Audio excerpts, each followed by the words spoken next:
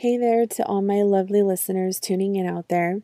Welcome to Fractured Poet, a podcast for all of you poetically insane individuals who love getting lost in the art of poetry. Podcasting from Ontario, California, I am your host, Katrina Wisniewski, just another person in the world obsessed with words, striving to make sense of it all. Alright, so the poems of choice for today's episode are pretty random.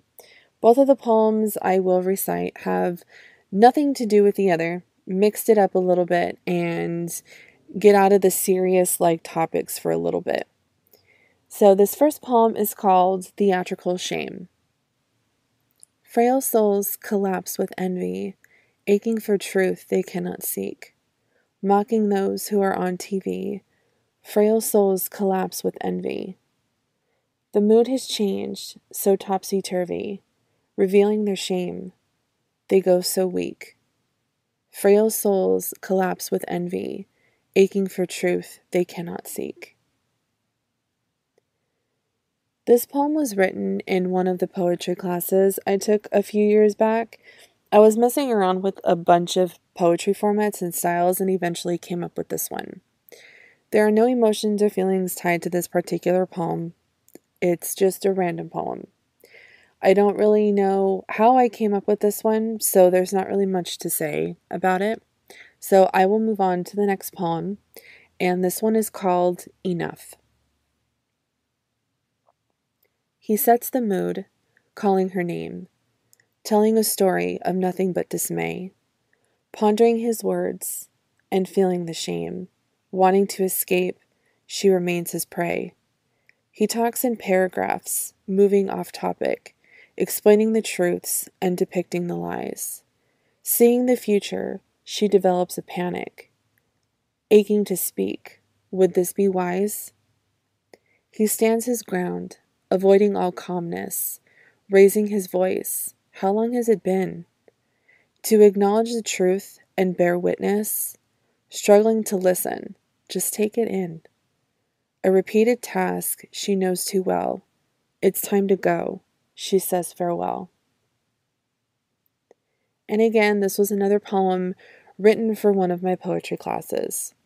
I liked writing this one, to be honest. It makes me think about someone who continuously keeps talking and talking and talking about something that does not grab your attention. You try to listen and understand their point of view, but most of the time, you try to keep yourself from falling asleep and nodding off occasionally, pretending to give a damn about whatever topic this individual is talking about.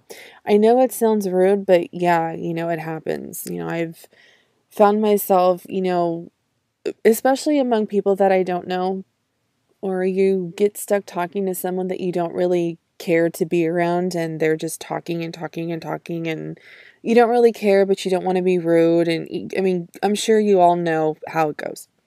But of course, there is a part of you that wants to be interested, but you just can't.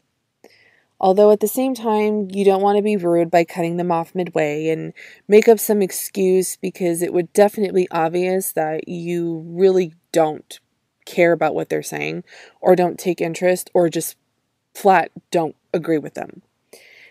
Anyways, enough of that junk. I guess I will end that short tangent on this note and conclude today's episode. Again, I know it's really short and I'm sorry, but to those of you who are always tuning in, and even those who are just joining in, I hope you liked what you heard. You can catch this and future episodes at anchor.fm/fractured poet. This episode of Fractured Poet was written and produced by me, Katrina Wisniewski. Music by Alternative Rock Volume 1 and Rock Electronica Volume 4 from a website called freeplaymusic.com. You can also follow me on Instagram at Fractured Poet. And as always, thanks for listening, and until next time.